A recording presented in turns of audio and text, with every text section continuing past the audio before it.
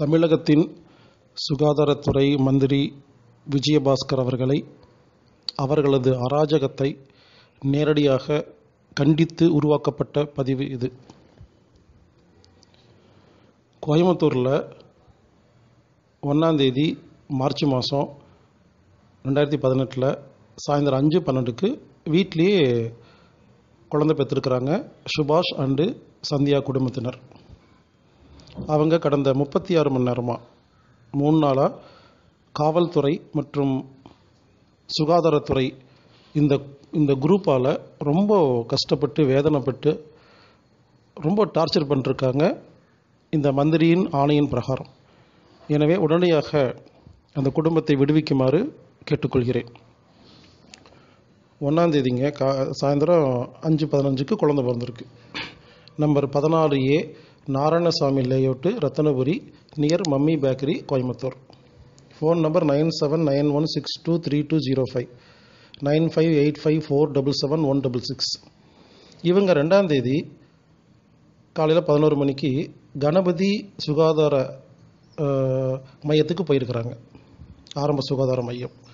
அங்கே போய் சொல்லியிருக்காங்க குழந்தை பிறந்திருக்குங்க வீட்டில் அப்படின்னு இன்ஃபார்ம் பண்ணியிருக்காங்க. அதுக்கு அந்த டாக்டரை பார்க்க சொல்லியிருக்காங்களாமா. வெயிட் பண்ணி பார்த்துருக்காங்க. அந்த டாக்டர் கேட்டாராமா, யாரை கேட்டு பெற்றுக்கிட்டீங்கன்னு. ஹலோ, நாங்கள் யாரை கேட்டு பெற்றுக்கணும்?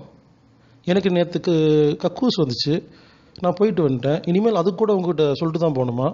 எனக்கு யூரின் வருது, நான் போயிட்டு வந்தேன், இதெல்லாம் உங்கள்கிட்ட சொல்லிட்டா இருக்கணும்? குழந்தை பெற்றுக்கிறது ஒரு இயல்பு, ஒரு இயற்கை. இதை உங்கள்கிட்ட நாங்கள் ஏன் சொல்லணும்? ஏன் உங்கள்கிட்ட சொல்லலைன்னா, உங்கள்கிட்ட வந்தால் நல்லா பிறக்கா இருந்தால் நாங்களே பெற்றுட்ருக்கோம்.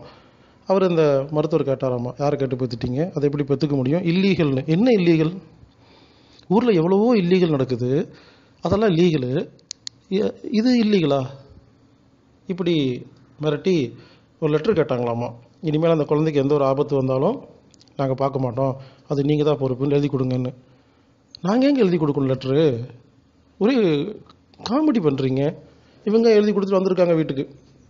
சாயந்தரம் ஒரு டீமே வந்துருச்சாமா சுகாதாரத்துறையிலிருந்து.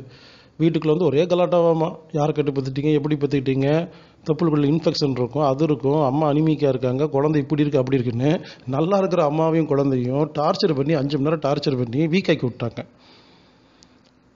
இதெல்லாம் இந்த பெற்றோர்கள் ரொம்ப தெளிவாக அவங்ககிட்டலாம் பேசி புரிய வச்சு யோசிச்சு பாருங்கள். குழந்தை பெற்றுக்கிட்ட ஒரு வீட்டில் எப்படி இருக்கும்? அம்மா டயர்டாக இருப்பாங்க, குழந்தைக்கு பால் கொடுக்கணும், இவ்வளோ வேலை இருக்கும். உங்களையெல்லாம் கவனிக்கிறது எங்களுக்கு வேலையா? நீங்கள் உங்ககிட்ட வந்தாலும் ஒழுங்காக குழந்தை பற்றி தரமாட்டீங்க. சரி, உங்ககிட்ட வரக்கூடாதுன்னு சொல்லி நாங்களே குழந்தை பற்றிக்கிட்டால் எங்கள் வீட்டில் வந்து கலாட்டா பண்ணுறீங்க. என்னங்க இது அநியாயமாக இருக்குது?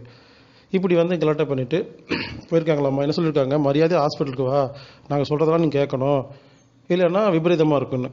இவங்களும் பொறுமையாக பேசி அனுப்பிச்சிருக்காங்க. உண்மையிலே பாராட்டுறேன் அந்த குடும்பத்தை. எவ்வளோ பெரிய விஷயம். தடுப்பூசி போடாமல் மருந்து மாத்திரை சாப்பிடாமல் வீட்லேயே குழந்தை பெற்றுக்கிறது சாதாரண விஷயமா? அதை செஞ்சுருக்காங்க. ஆக்சுவலாக அவங்களை பாராட்டணும். உடனே போலீஸுக்கு ஃபோன் பண்ணியிருக்கிறாங்க. நைட்டு 10:30, அதாவது 2 மார்ச் மாதம் நேற்று நைட்டு 10:30 B15 ரத்தனபுரி போலீஸ் ஸ்டேஷன்லேருந்து செல்வராஜ் அப்படிங்கிற போலீஸும் ஜெயக்குமார் அப்படிங்கிற போலீஸும், அதாவது 4 யூனிஃபார்ம் போட்டவங்க 2 யூனிஃபார்ம் போடாதவங்க வந்து அவங்க வந்து மிரட்டியிருக்காங்களாமா. மரியாதை ஹாஸ்பிட்டல் போங்க, டாக்டர் சொல்கிறத கேளுங்கன்னு. அப்போ டாக்டர் பண்ணுற அராஜகத்துக்கு இவங்கெல்லாம் சப்போர்ட்டா? இப்போ உடனே பயந்து என்ன பண்ணியிருக்காங்க, பக்கத்தில் இருக்கிற வீட்டில் கூப்பிட்ருக்காங்க லேடிஸ் எல்லாம் வர சொல்லி. உடனே அவங்கெல்லாம் வந்து கேட்டிருக்காங்க, சார் விட்டுட்டு போங்க சார், அவங்க நல்லா தான் இருக்காங்க, நீங்கள் ஏன் சார் கலாட்டா பண்ணுறீங்கன்னு. அப்போ போலீஸ் மாட்டிட்டு போச்சாமா.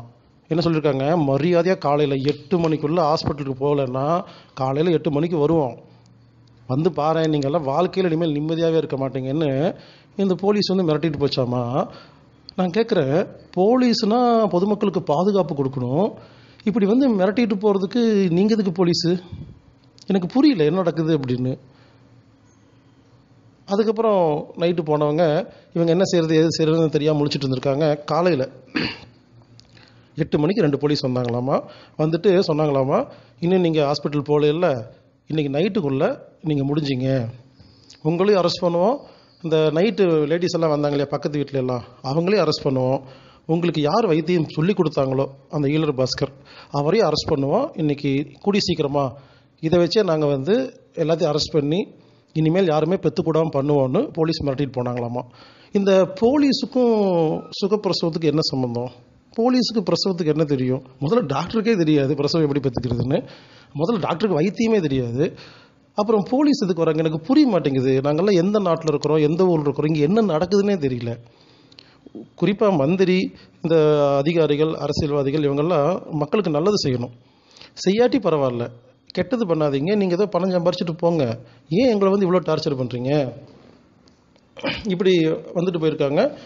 நான் இப்போ பேசிகிட்டு இருக்கிறது காலையில் 9:40 3ஆம் தேதி. போலீஸ் வந்தது 8 மணிக்கு. இந்த யூடியூப் கூடி சீக்கிரம் வந்துடும், அதுக்கப்புறம் நம்ம ஆக்ஷன் எடுப்போம். இது இல்லாமல் தினத்தந்தியில் ஒரு ஆர்டிக்கல் ரிலீஸ் ஆகிருக்கு காலையில், நைட்டாக. போலி மருத்துவரால் பிரசவம் பெற்றுக்கொண்ட அந்த பெண் மிகவும் ஆபத்தான நிலையில் இருக்கிறார். நாங்கள்லாம் போய் உதவி செய்ய போய் கேட்டோம், அவங்க வந்து உதவி வேண்டாம்னு சொல்லி துரத்தி விட்டுட்டாங்க. இது வந்து சுகாதாரமற்ற பிரசவம். என்ன சுகாதாரமற்ற பிரசவம்? இங்கே பாருங்கள், என் பேர் ஹீலர் பாஸ்கர், நான் சொல்லி தான் பெற்றுக்கிட்டாங்க. இப்போ என்ன உங்களுக்கு? உடனே அந்த போலி மருத்துவரை விரைவாக நாங்கள் விசாரணை செய்து அவருக்கு சக்க தண்டனை கொடுப்போம்னு. என்ன தண்டனை கொடுக்க போகிறீங்க நீங்கள்லாம்? எனக்கு புரியல. நீங்கள் சொல்கிற மாதிரி முட்டாளாக வாழ்ந்தால் சட்டம் ஓகேன்னு சொல்லும். நாங்களாம் புத்திசாலியாக வாழ்ந்தீங்கன்னா நீங்கள் விசாரணை பண்ணுவீங்க, அரெஸ்ட் பண்ணுவீங்களா? அநியாயமாக தெரியல உங்களுக்கெல்லாம். உங்களுக்கு ஆர்டர் கொடுத்தார் இல்லையா அந்த சுகாதாரத்துறை மினிஸ்டரு, அவர் இப்போ என்ன பண்ணிட்டு இருப்பார் தெரியுமா? ஹலோ பாஸ், விஜய் பாஸ்கர் அவர்களே, காலைல சாப்பிட்டீங்களா சார்? நல்லா சாப்பிட்டுப்பார். அவர் நல்லா முருகலாக தோசை விட்டு கொடுத்துருப்பாங்க, சாப்பிட்டுருப்பார், நல்லா குளிச்சுருப்பார். பெரிய பாத்ரூமில் ஷவரில் குளிச்சுட்டு சென்ட்டு கிண்டெல்லாம் போட்டுட்டு வெள்ளையும் போட்டு போஸ்ட் கொடுத்துட்டு போயிட்டுருப்பார். ஹலோ, நீங்கள் ஜாலியாக இருக்கீங்க ஏதோ ஆர்டர் போட்டுட்டு. இங்கே இந்த போலீஸ் அவங்க எதுக்கு வீட்டுக்கு வந்தான்னு அவங்களுக்கும் தெரியாது, இந்த டாக்டருக்கும் தெரியாது, இந்த குடும்பத்துக்கு ஏன் குழந்தை பார்த்தோன்னு தெரியாது. இங்கே ஒரு 100 பேர் அவஸ்தைப்பட்டிருக்கு சார் உங்களுடைய தப்பான ஒரு சட்டத்தால். விஜயபாஸ்கர் அவர்களே, உங்களுக்கு வைத்தியம்னா முதல்ல என்ன தெரியுமா? சுகர்னா தெரியுமா? பிபின்னா தெரியுமா? கேன்சர் ஏன் வருதுன்னு தெரியுமா? ஒன்றும் தெரியாது. உங்களுக்கு ஒன்றுமே தெரில. உங்களை யார் முதல்ல மந்திரியாக்குனா? சரி, மந்திரியானா நீங்கள் மந்திரியா இருங்க, தடுப்பூசி போடுறேன்னு சொல்லி கார்ப்பரேட் கம்பெனிக்கிட்ட காசு வாங்கிக்கங்க, எங்களுக்கு போடாதீங்க, நீங்கள் காசு வச்சுக்கோங்க. இங்கே பாருங்கள், தமிழ்நாட்டே மொத்தம் எழுதி கொடுத்துட்றேங்க, எல்லா காசு வச்சுக்கோங்க, எல்லா பாலம் வச்சுங்க, எல்லா ஹோட்டல் வச்சுக்கோங்க, எங்களை உசுரோடு விடுங்க. இது வரைக்கும் எவ்வளோ கொள்ளையடிச்சிங்க, என்னதான் கேள்வி கேட்டோமா? ஆனால் வீட்டுக்குள்ளே குழந்தை பெற்றுக்கூடாது அப்படிங்கிறது இது முற்றிலுமாக வன்மையாக கண்டிக்க வேண்டிய ஒன்று. நண்பர்களே, உங்கள் அனைவரையும் பார்த்து கேட்குற, ஜல்லிக்கட்டுக்கு எவ்வளோ பெரிய போராட்டம் நடந்துச்சு. ஜல்லிக்கட்டோட காரணம் என்ன? நாட்டு மாடு வந்து அழிக்கிறாங்க அப்படிங்கிறதான காரணம். ஜெர்சி மாடு வந்துடுச்சுன்னு தானே அர்த்தம். ஹாஸ்பிட்டலுக்கு போய் இது தடுப்பூசி போட்டு அவங்க சொல்கிறதையெல்லாம் கேட்டு அயன் டேப்லெட் சாப்பிட்டு அறுத்து குழந்தை எடுத்திங்கன்னா, அதுக்கு தடுப்பூசி போட்டுகிட்டே இருந்தீங்கன்னா, இதுக்கு பேர் ஜெர்சி குழந்தை. எந்த ஒரு மருந்து மாத்திரையும் சாப்பிடாம வீட்லேயே ஒரு குழந்தை பெற்றுக்கிட்டு தொப்புள் கொடியை கட் பண்ணாமல் எப்படி வளர்த்துறதுன்னு நான் சுகப்பிரசவம்னு ஒரு புக் எழுதியிருக்கிறேன் ரீசெண்டாக. அந்த புக்கு தேவைப்பட்டுச்சுன்னா மெயில் அனுப்புவோம், இல்லை யூடியூப்பில் இருக்குது, ஃப்ரீ தான். அதை வாங்கி ஒரு முறை படிங்களே, நீங்களே பெற்றுக்கலாம். இதை நான் ரொம்ப வருஷமாக பிரச்சாரம் பண்ணிட்டுருக்கேன். என்னை கேட்டால் இந்த மந்திரி என்ன பண்ணியிருக்கணும், மரியாதை அந்த புக்கை படிச்சுட்டு வா சூப்பர்னு சொல்லி என்ன பண்ணியிருக்கணும், ஒன்று இதை மக்களுக்கு சொல்லியிருக்கணும், இல்லை என் பேரை சொல்ல வேண்டாம், நீங்களாவது பேசியிருக்கணும். புரிஞ்சுக்குங்க, மறுபடியும் சொல்கிறேன், அதிகாரிகளாகட்டும் அரசியல்வாதிகளாகட்டும், நீங்கள் என்ன வேணாலும் பண்ணுங்கள், பணத்தில் கொள்ளையடிங்க, ஊழல் பண்ணுங்கள், உசுரில் விளையாடாதீங்க. இதை பார்த்து கொண்டு சும்மா இருக்க முடியாது. நம்மெல்லாம் ஏன் தெரியுமா மாட்டிகிட்டு இருக்கிறோம்? இங்கே பாருங்கள், இந்த உலகம் கெட்டு போகிறதுக்கு ஒரே ஒரு காரணம் நான் சொல்லட்டுங்களா? அதுக்கு ஒரே ஒரு காரணங்க, ஒபீடியன்ஸ் ஆஃப் அத்தாரிட்டி. அதாவது தமிழில் சொல்லப்போனால், மேல் அதிகாரி சொல்வதை அப்படியே செய்யும் அதிகாரிகளால் மட்டும்தான் இந்த உலகத்தில் பேராபத்து. இந்த உலகம் மொத்தமும் இப்போ நல்லா இல்லாததுக்கு ஒரே ஒரு காரணம், அதிகாரி சொன்னால் என்ன வேணாலும் கேட்பீங்க. இதுதான் பிரச்சனை. அது வந்து போலீஸ் டிபார்ட்மெண்ட் மட்டும் இல்லை, போலீஸில், வக்கீலில், ஜட்ஜில், நீதித்துறையில், கல்வித்துறையில், எல்லாமே இங்கே எல்லா துறையிலைங்க. இப்போ ஒரு சின்ன உதாரணம் சொல்கிறேன். ஒரு போலீஸ் வந்து இன்ஸ்பெக்டர் சொல்கிறாரு எஸ்ஐ பார்த்து, ஏப்பா நீ போய் அந்த குமாரை போய் அடித்து கூட்டிகிட்டு வான்னு. இவர் குமார் வீட்டுக்கு போகிறாரு. அந்த குமார் ரொம்ப நல்லவர்னு இவருக்கு தெரியுது, அடிக்கிறாரு. என்ன கேட்டால் வாங்குற சம்பளம் உயிரகாரி சொல்லிட்டாரு. அதாவது ஒபீடியன்ஸ் ஆஃப் அத்தாரிட்டி. உண்மையிலே நான் என்ன கேட்குறேன்னா, அந்த போலீஸ் என்ன பண்ணியிருக்கணும், நேரில் போய் அந்த குமாரை பார்த்தோன்னே, சார் ஃபோன் பண்ணி சொல்லணும் அந்த இன்ஸ்பெக்டர்கிட்ட, சார் குமார் ரொம்ப நல்லவர் சார், ஏன் சார் அடிக்க சொல்கிறீங்கன்னு. அந்த மாதிரி சொன்னால் என்ன பண்ணுவாங்க நீங்களே யோசிங்க. அந்த இன்ஸ்பெக்டர் சொல்லுவார், யோ நீ தேர மாட்டியா, திரும்பி வாயா, உன்னை என்ன பண்ணுறேன் பாரு, வேற ஆள் அனுப்புறேன்னு சொல்லி வேற ஆள் அனுப்புவாரா? அதாவது இதுதான் நடந்துட்டு இருக்கு. இதுக்கு பயந்து என்ன பண்ணுறாங்க, சொன்னதை கேட்குறாங்க. நான் என்ன சொல்கிறேன், உண்மையிலே போலீஸாக இருந்தால் அங்கே போயிட்டு, சார் குமார் ரொம்ப நல்லவர் சார், அடிக்க மாட்டேன்னு சொல்லணும். அந்த இன்ஸ்பெக்டர் நீ திரும்பி வா வேற ஆளை வச்சு அடிக்கிறேன்னு சொன்னா, சார் அடிக்கவும் மாட்டேன் சார், அடிக்க விடவும் மாட்டேன்னு சொல்லணும். இதுக்கு பேர் போலீஸ். அதே மாதிரி ஒரு பள்ளிக்கூடத்தில் டீச்சர் வந்து பாடம் நடத்துகிறாங்க. சிலபஸ் தப்பாக இருக்குது, தப்பாக சொல்லி கொடுத்துட்ருக்குறாங்க. உடனே இவங்க என்ன பண்ணுறாங்க, சொந்த நல்ல விஷயங்களை பேச ஆரம்பிக்கிறாங்க. உடனே பிரின்சிபல் வந்து திட்டுறாங்க, இங்கே பாரு சிலபஸை மட்டும் நடத்து, ஏன் அதிகமாக நடத்துகிறேன்னு. அப்போது அந்த டீச்சர் என்ன பண்ணுறாங்க, ஒரு வழி இல்லாமல் தப்பான சிலபஸை நடத்திட்டு இருக்கிறாங்க. நான் என்ன கேட்குறது, டீச்சர் என்ன சொல்லணும், சார் மேடம் இந்த மாதிரிலாம் பண்ண முடியாது, இது கெட்டது அப்படின்னு சொல்கிறதுக்கு அவங்க உரிமை இல்லை. இது மட்டும் இல்லைங்க, நான் ஒரு பெரிய சப்ஜெக்டாகவே இதை பேச வேண்டியது இருக்குது. அனைத்து உலகமும், அதாவது உலகம் முழுவதும் கார்ப்பரேட் கம்பெனிகள் எப்படி வளர்ச்சி போட்டிருக்கிறாங்கன்னா, ஒபீடியன்ஸ் ஆஃப் அத்தாரிட்டி. மேலதிகாரி சொன்னால் அப்படியே கேட்குறாங்க இல்லையா, இதாங்க பிரச்சனை. இப்போ உதாரணத்துக்கு ரிசர்வ் போலீஸ் இருக்குது, மிலிட்ரி இருக்குது, எல்லாம் யோசிச்சு பாருங்கள். அவங்களாம் நல்லா சாப்பிட்டு நல்லா ட்ரைனிங் எடுத்து வச்சுருக்காங்க. திடீர்னு போய் இந்த மக்களை அடின்னு சொல்லுவாங்க. அப்போ அடிக்கும் பொழுது நம்ம ஏன் அடிக்கணும், எதுக்கு அடிக்கணும், ஒன்றுமே தெரியாது அவங்களுக்கு. அவங்க சொன்னால் கேட்பாங்க. இதுதாங்க நடந்துட்டுருக்கு. இது நீங்கள் இங்கே ஒரு மினிஸ்ட்ரியெல்லாம் திட்ட வேண்டாம். மினிஸ்டருக்கு என்ன நிலைமையோ அதான் போலீஸுக்கும், அதான் வக்கீலுக்கும், அதான் ஜட்ஜுக்கும், அதான் டீச்சருக்கும், அதான் மருத்துவர்களுக்கும். நான் புரிஞ்சுக்குங்க, நான் இந்த போலீஸையோ இந்த மருத்துவத்தையோ இந்த சுகாதார மினிஸ்ட்ரியோ திட்டத்துக்காக இந்த பதிவு ஏற்படுத்தலை. உலகத்தில் உள்ள அனைத்து மக்களும் தயவு செய்து ஒரு விஷயத்தை புரிந்து கொள்ளுங்கள். நான் பல வருடமாக பேசிக்கொண்டிருக்கிறேன். நாம் அனைவரும் இந்த உலகத்தில் உள்ள கார்ப்பரேட் கம்பெனிக்கிட்ட மாட்டிகிட்டு இருக்கோம். அது காரணம் ஒன்றே ஒன்று, ஒபீடியன்ஸ் ஆஃப் அத்தாரிட்டி. மேலதிகாரி சொன்னால் அப்படியே கேட்குற அதிகாரிகளும் அரசியல்வாதிகளும் இருக்கிற வரைக்கும் இந்த உலகத்தை காப்பாற்ற முடியாது. எனவே திருப்பி கேட்கணும். எனவே இந்த கோயம்புத்தூரில் ரத்தினபுரியில் நடந்த அந்த ஒரு விஷயத்தை நாம் பாடமாக வைத்துக்கொண்டு நாம் உடனே நம்ம என்ன செய்ய வேண்டும் என்பதை நான் இப்போ உங்களுக்கு சொல்கிறேன். அதாவது என்ன சொல்கிறேன்னா, யாருமே கவர்மெண்ட்லேயோ இல்லை ஏதாவது மேலதிகாரி சொன்னால் அப்படியே கேட்கக்கூடாது. அது நமக்கு சரின்னு பட்டா பண்ணணும், இல்லைன்னா பண்ணக்கூடாது. இதற்கு எப்பொழுது நமக்கு தகுதி இல்லையோ நம்ம அந்த பதவியில் இருக்கக்கூடாது. உதாரணத்துக்கு இந்த போலீஸை பார்த்து கேட்குறேன், போலீஸுக்கு ஆர்டர் கொடுத்தாங்க, நீ இப்போ அந்த வீட்டில் போய் அராஜகம் பண்ணுன்னு. இவங்க பார்த்துருக்கணும், பார்த்துட்டு நல்லா இருக்குதுங்க, குழந்தை நல்லா இருக்குது, நான் எதுக்கு திட்டணும் அப்படின்னு சொல்லியிருக்கணும். அப்போ வாங்குகிற பிச்சை காசு சம்பளத்துக்காக நாம் போய் எவனோ சொல்கிற ஆர்டரை ஃபாலோ பண்ணுறோம் இல்லையா. அதாவதுங்க நம்ம கண்ணை வச்சு நம்மளே குத்துறதுங்க. புரிந்து கொள்ளுங்கள். மீண்டும் இந்த பதிவு நான் செய்கிறது அந்த போலீஸ் மேலேயோ அந்த டாக்டர் மேலேயோ மந்திரி மேலேயோ இருக்கிற கோபத்தில் இல்லை. நம்ம எல்லாரும் எங்கே மாட்டிகிட்டு இருக்கோம்னு புரிய வைக்கிறதுக்கான எனக்கு ஒரு ஊடகமாக நான் பயன்படுத்திகிட்டு இருக்கிறேன். எல்லாரும் தான் மாட்டிகிட்டு இருக்கிறோம். அப்போது கமலுக்கு ஒரு முதலாளி இருக்கிறாரு, அவர் சொன்னதை மட்டும்தான் செய்வார், சொந்தமாக யோசிக்கலாம் முடியாது. ரஜினிக்கு ஒரு முதலாளி இருக்காங்க, சீமானுக்கு ஒரு முதலாளி இருக்காங்க, தினத்தந்தியுடைய முதலாளி. இப்போ இதெல்லாம் இது நடந்துட்டு இருக்கு இல்லைங்களா. இதோட கூத்து கேளுங்க. இன்னைக்கு காலையில் பேப்பரில் தினத்தந்தியில் நான் தெரியாதனமாக சீமானோட முதலாளி தினத்தந்தி முதலாளின்னு சொல்லிட்டேன். அப்போ இருந்து என்னாச்சு, தினத்தந்தி ஃபுல்லாக எனக்கு எகெயின்ஸ்ட் ஆகி இப்போ தினத்தந்தி பேப்பரில் இன்னைக்கு காலையில், அதாவது 3ஆம் தேதி மார்ச் மாதம் ஒரு ஆர்டிக்கல் வந்திருக்கு. மருத்துவம் அல்லாத நபர்களை அழைத்து வீட்டில் வைத்து பெண்ணுக்கு பிரசவம் பார்த்தாக புகார். யார் கொடுத்தா புகார்? ஹலோ தினத்தந்தி, யார் புகார் கொடுத்தா? சுகாதாரத்துறை அதிகாரி விசாரணையாமா. புகாரும் கொடுக்கல, ஒன்றும் கொடுக்கலிங்க. அவங்க வாட்டுக்கு வீட்டில் பார்த்துட்டு வீட்டில் சும்மா உட்காந்துருக்காங்க, புகார் கொடுக்கல. இவங்களா புகார்னு சொல்லி இவங்களா ஒன்று போட்டுட்டு அந்த போலி டாக்டரை உடனடியாக விசாரிக்க போகிறோம், அவங்களுக்கு தக்க தண்டனை கொடுக்க போகிறோம், இனிமேல் இந்த மாதிரிலாம் பெற்றுக்கூடாதுன்னு ஒரு ஆர்டிக்கல் போட்டிருக்கீங்களே. என்ன நடக்குதுங்க? பத்திரிகையும் போலீஸும் அரசு அதிகாரிகளும் மந்திரிகளும் எல்லாரும் என்ன செய்யணும்னு தெரியாமல் என்ன காசு கொடுத்தா என்ன வேணாலும் செய்யலாங்கிறதுக்காக என்னமோ பண்ணிட்டு இருக்கீங்க. தயவுசெய்து புரிந்து கொள்ளுங்கள். ஒரு பொம்மலாட்டம் மாதிரி நடக்குது. எனக்கு இது மொத்த பொம்மலாட்டம் புரிஞ்சினாலும் நான் பேசிகிட்டு இருக்கிறேன். அப்போது யாரோ ஒருத்தர் நம்மளை ஆப்ரேட் பண்ணுறான், அந்த போலீஸ் அனுப்புகிறான், அது வேற ஆள். இப்போ பாருங்கள், ஒரு செட்டப் நடந்துட்டுருக்கு. இது எப்போ உங்களுக்கு புரியுதோ எல்லாம் புரிஞ்சிடுங்க. எனவே ரமணா பார்ட் 2 சேர்ந்த அனைத்து நண்பர்களுக்கும் உங்களுக்கு ஒரு பணி வந்திருக்குது. உடனடியாக இந்த ரத்னபுரி அவரோட வீட்டுக்கு நேரடியாக போகலாம். இல்லைன்னா V15 ரத்னபுரி போலீஸ் ஸ்டேஷனுக்கு நேரில் போய் அங்கே இருக்க எல்லாத்துக்கும் சுகப்பிரசவ சம்பந்தமான புத்தகங்களை கொடுத்து புரிய வைக்கலாம். இல்லது மந்திரி அவர்களை நேரில் பார்க்கலாம். சுகப்பிரசவம் அப்படிங்கிற பேரில் ஒரு புக் எழுதியிருக்கிறேன், டாக்டர் ஃபசூல் ரஹ்மான் எழுதியிருக்கிறாரு, நிறைய பேர் சொல்லிட்டு இருக்கிறோம்.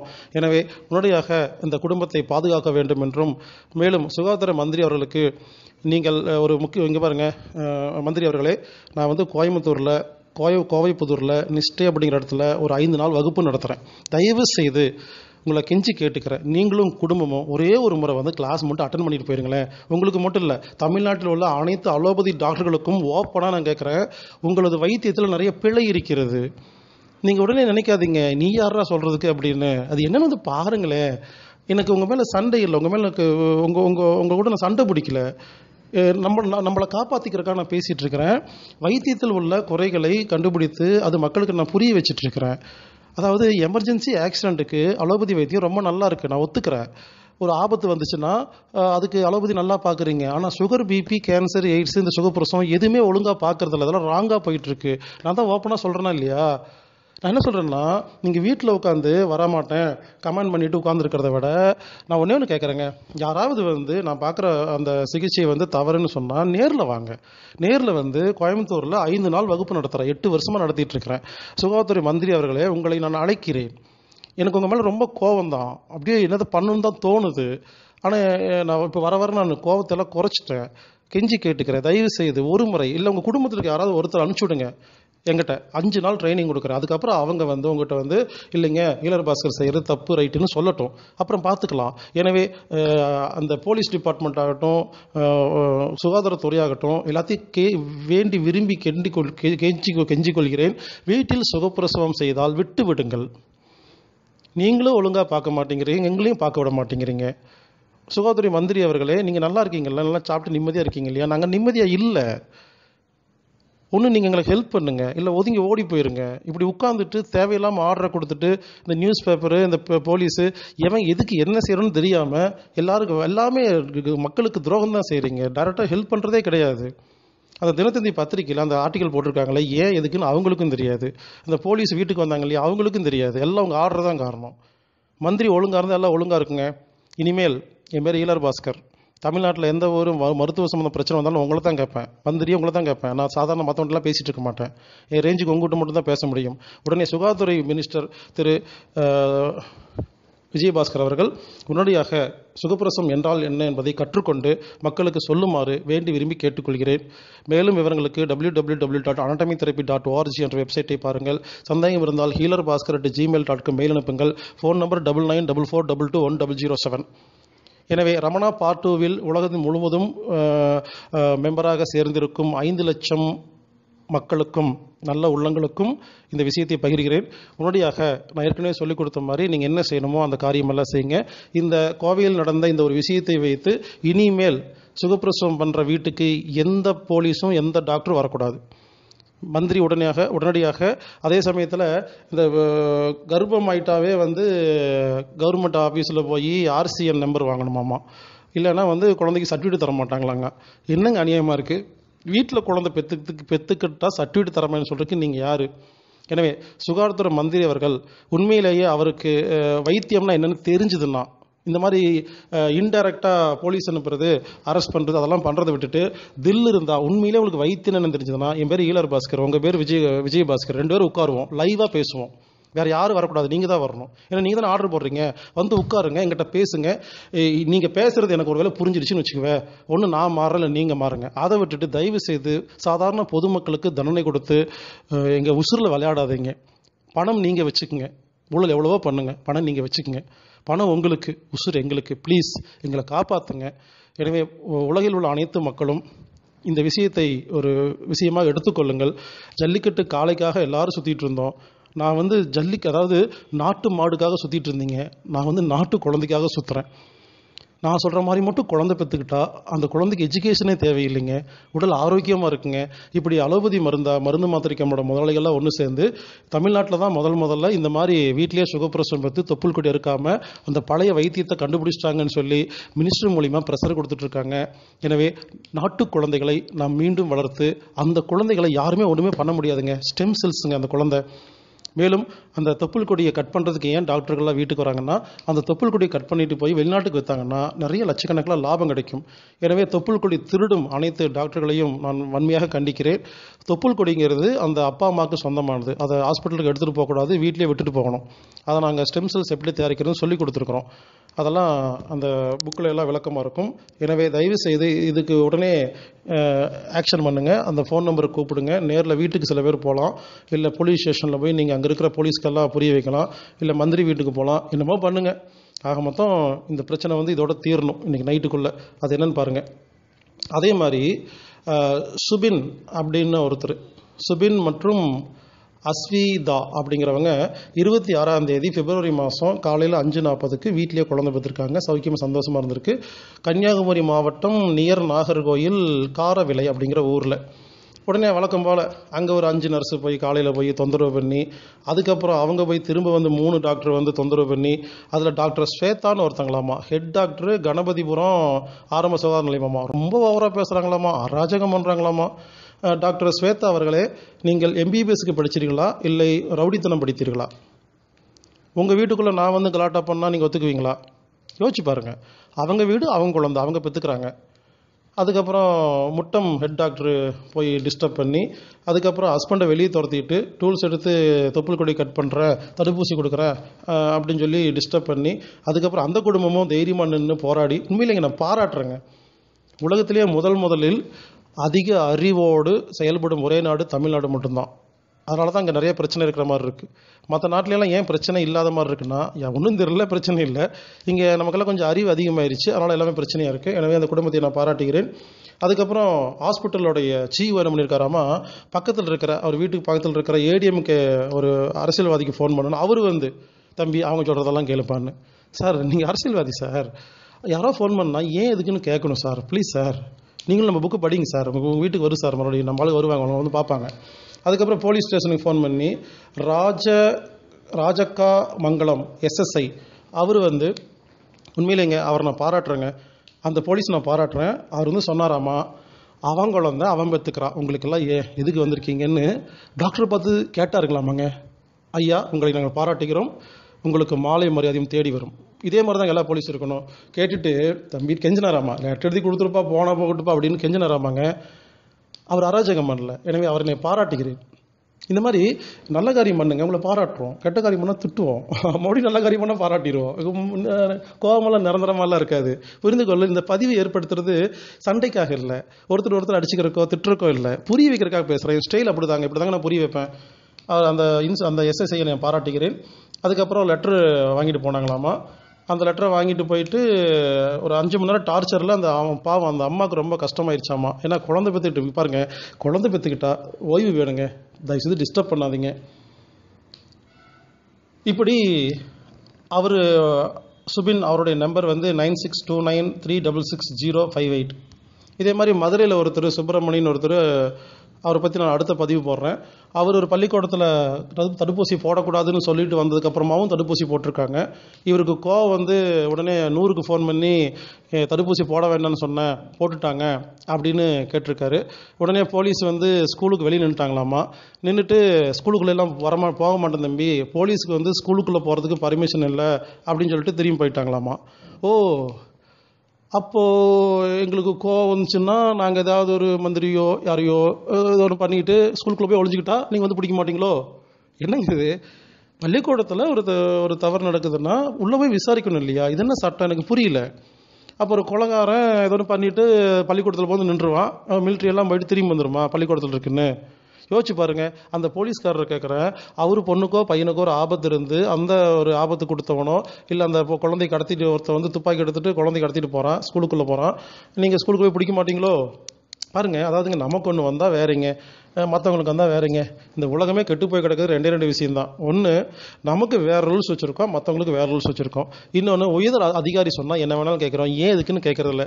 இது ரெண்டும் என்னைக்கு வந்து சரியாகுதோ அன்னைக்கு தான் நாம் நல்லா இருப்போங்க. எனவே ரமணா பார்ட் 2வில் இணைந்திருக்கும், உலகம் முழுவதும் இணைந்திருக்கும் 5 லட்சத்துக்கு மேல் உள்ள அனைத்து நல்ல உள்ளங்களுக்கும் இதை நீங்கள் புரிந்து கொள்ளுங்கள். இதே மாதிரி ஒவ்வொரு ஊர்லையும் நடக்கும் பொழுதும் இன்ஃபர்மேஷன் கொடுப்பேன். இது மட்டும் இல்லை, வெறும் சுகப்பிரசவம் மட்டும் இல்லை, கவர்மெண்ட் எப்பெல்லாம் மனிதனுக்கு துரோகம் செய்தோ, சாதாரண மக்களுக்கு துரோகம் செய்தோ அதெல்லாம் ஒரு பதிவாக வரும். அவங்க உடனே வாட்ஸ்அப்பில் ஃபேஸ்புக்கில் இதை கண்டிக்கிறேன், வன்மையாக கண்டிக்கிறேன்னு சொல்லுறது. இன்னொருத்தர் வந்துட்டு இந்த பாஸ்கருக்கு லூஸ், இந்த லூஸுன்னு கமெண்ட் போடுறது. இவருங்க முதல்ல கமெண்டே போடாதீங்க, வாட்ஸ்அப் வீரலாக இருக்காதீங்க. அதை கேட்டுட்டு ஆக்ஷன் பண்ணுறதா மட்டும் பண்ணுங்கள். ஒன்று போலீஸ் ஸ்டேஷனுக்கு போய் அங்கே இருக்கிற போலீஸ்கெல்லாம் சுகப்பிரசவ புக்கு உட்காந்து ஒரு வாரம் டார்ச்சர் பண்ணும் போலீஸ் எல்லாம். எல்லாரும் போய் சண்டை போடக்கூடாது. சார் வணக்கம் சார் சுகப்பிரசவம் என்னன்னு சொல்லி போய் பேசிகிட்டு இருக்கணும். அவங்க யோசிக்கணும், அவங்க எல்லாத்தையும் சுகப்பிரசவத்துக்கு மாற்றணும். இதை நம்ம வேலை. அதாவது யாரெல்லாம் இனிமேல் வந்து கவர்மெண்ட் டிஸ்டர்ப் நம்மளை பண்ணுதோ அவங்க கூட சண்டை பிடிச்சோம்னா இது என்ன தெரியுங்களா, சண்டை பெருசாயிரும். அப்போ அந்த சண்டையை பயன்படுத்தி நம்மளே முடிச்சிருவாங்க. சண்டை போடக்கூடாது. நம்ம என்ன பண்ணணும், அவங்களுக்கு புரிய வைக்கணும். இப்படி புரிய வச்சு இந்த விஷயத்தை நம்ம டெவலப் பண்ணி என்ன பண்ணணும், இந்த பிரச்சனையை நமக்கு சாதகமாக பயன்படுத்தி பொதுமக்களுக்கு அவேர்னஸ் கொடுக்குற வேலையை பண்ணுமே தவிர சண்டை போடக்கூடாது, அடிதடி பண்ணக்கூடாது. எனவே ரமணா பார்ட் 2வில் இணைந்திருக்கும் அனைத்து நல்ல உள்ளங்களுக்கும் உங்களுக்கு ஒரு வேலை கொடுக்குறேன். அவங்க வீட்டுக்கு ஒரு 4 பேர் போங்க, அந்த வீட்டில் சுற்றி இருக்கவங்கள புரிய வைங்க.